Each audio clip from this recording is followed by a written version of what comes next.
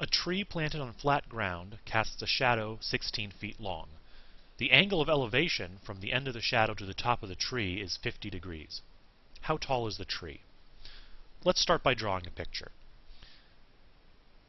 There is my flat ground, and there is my tree. And we'll assume that the tree makes a right angle with the ground. From the top of the tree, we can draw a dotted line, and where that dotted line hits the ground, we'll say that's where the end of the shadow is. So this side here is 16 feet. The angle of elevation from the end of the shadow up to the tree is 50 degrees. Angle of elevation means this angle here is the 50 degrees.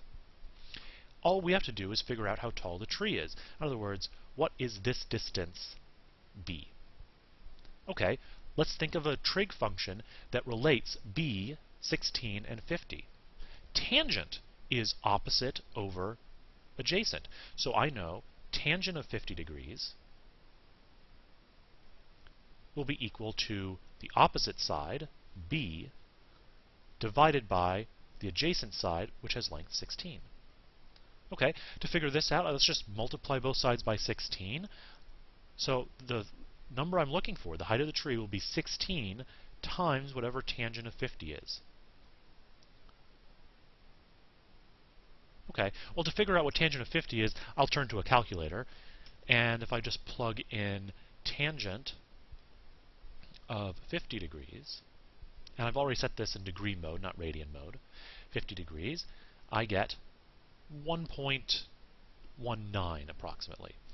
And I need to multiply that by 16. So times 16, and I get 19.068.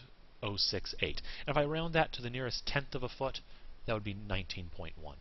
So I get b is equal to 19.1. And this is a word problem, so we should have a word answer.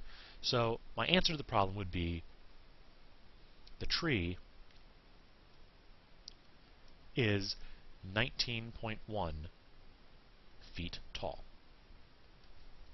All right, so there's a quick example of how to solve a word problem involving right triangles. Hope this has helped, and thanks for watching.